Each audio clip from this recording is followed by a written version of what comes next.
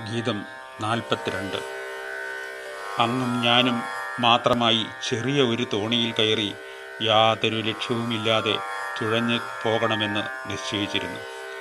തീർത്ഥാടകരായ നാം എങ്ങോട്ടാണ് പോകുന്നതെന്ന് ത്രിഭുവനത്തിൽ ആരും തന്നെ അറിയരുതെന്ന് കരുതിയിരുന്നു.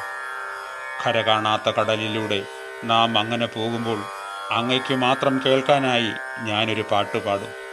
തിരമാലകൾ പോലെ സ്വതന്ത്രവും സ്വരബന്ധമില്ലാത്തതുമായ ഒരു ഗാനം. അങ്ങ് പുഞ്ചിരി തൂകിക്കൊണ്ട് നിശബ്ദനായി എൻ്റെ ആ ഗാനം കേട്ടുകൊണ്ടിരിക്കും. എന്ത്, യാത്രയ്ക്കുള്ള സമയമായില്ലെന്നോ? ജോലികൾ ഇനിയും ബാക്കിയുണ്ടെന്നോ? നോക്കൂ, സന്ധ്യ സമുദ്രതീരത്തേക്ക് ഇറങ്ങിക്കഴിഞ്ഞു. കടലിൻ്റെ അക്കരെ നിന്നും സായം സന്ധ്യയുടെ മങ്ങിയ വെളിച്ചത്തിൽ പക്ഷികൾ ചേക്കേറാൻ പറന്നെത്തുന്നു.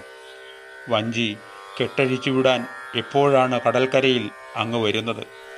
അസ്തമയ സൂര്യൻ്റെ അന്ത്യകിരണങ്ങൾ പോലെ ആ വഞ്ചി നിശാമധ്യത്തിലേക്ക് നിർലക്ഷ്യമായി നീങ്ങട്ടെ.